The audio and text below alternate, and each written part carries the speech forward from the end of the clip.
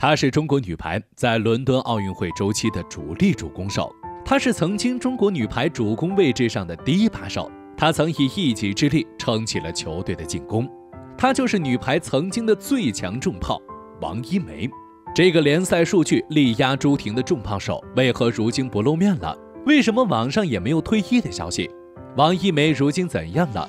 带着这些疑问，我们一起走进王一梅的传奇人生。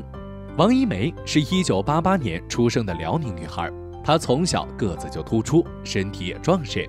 她的父母觉得这是天生的运动苗子，就决定让王一梅走一条不一样的路，去学习体育。在1994年，王一梅的母亲就将6岁的王一梅送进了大连体校。一进学校，王一梅就被体校里的游泳教练看上了，这一学就是4年。随着年龄的增长，王一梅的身高迅速的增长。同校排球系的教练觉得王一梅是个不可多得的排球人才。要知道，当时的王一梅已经在游泳上稳住了脚步。如果现在换成排球，相当于之前的训练就白费了，还得在新的领域重新开始。王一梅陷入了两难的境地。为此，排球教练就开始给王一梅3番2次的进行心理工作，并去他父母面前保证一定会将他带出来。最终，王一梅决定去改练排球，由此影响王一梅一生的排球生涯便开始了。在女排少年队的几年，让她得到了不一样的成长，直到2003年被特招进入了国家队。在这一年的世青赛上，那股子初生牛犊不怕虎的气势，成功的使队伍夺得了世青赛的亚军。他也首次获得了最有价值球员的称号。2004年，王一梅作为唯一的新兵去了瑞士的精英赛，在场上，王一梅总是有着一股力拼对手的劲儿。也在这一年，她被陈忠和教练看中，成为了陈教练的重点培养对象，甚至还表示说，就算花本钱也要把王一梅拉起来。从那年起，陈忠和为她的成长倾注了很多心血，从身体、技术、心理全方位关注她。训练时盯她盯的最多，给她吃的小灶最多，批评她骂她最多，关心她开导她也最多。2006年是中国女排的低谷时期，但这一年也是王一梅的荣耀起点。2006年的世锦赛上，王一梅出色的表现震惊了世界体坛。女排当时的副攻和接应因为身体原因发挥的不是很理想，这时王一梅站了出来。作为主攻，她的球量占了全队大比重，不管是得分还是发球，都在排名中属于前列。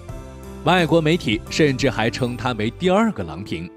也就是在这场比赛之后，郎平也注意到了王一梅，甚至评价到这小孩进攻的线路变化更多了，打得也更加灵活了。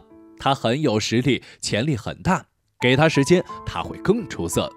在接下来的多哈亚运会上，王一梅更是一鼓作气夺得了金牌。也就是因为他出色的发挥，成为了国家队的绝对主力。王一梅的暴扣和力量都是属于他的绝杀技能。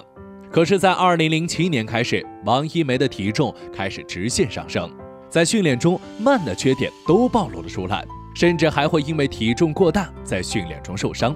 为了减轻体重对起跳带来的压力，让自己场上速度更加灵活，王一梅展开地狱式的减肥，20天减掉20斤，短短2个月就瘦了36斤。